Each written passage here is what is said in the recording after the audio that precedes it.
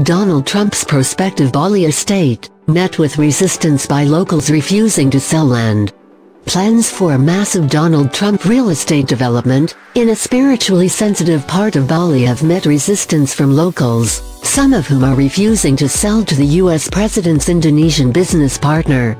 Hary Tanoesodibjo's MNC Group has been buying up land around the existing Nirwana resort at Tanah Lot, a relatively undeveloped area about an hour's drive north of the main tourist strip at Kuta.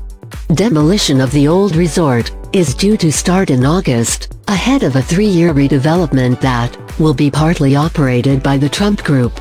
It's a big complex, more than 100 hectares, to build a hotel, villas, condominiums, also to build a country club that is also with Mr. Trump, Mr. Tanoesodibjo told the ABC.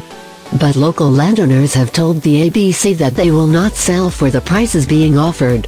There is hardly anyone who wants to sell their land, said Nyoman Madaya, the head of the Anyungpura neighborhood that adjoins the planned Trump development.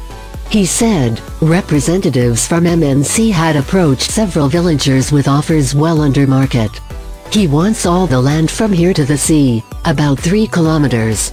But the reason people do not sell is because of the cheap price, Mr. Hary said.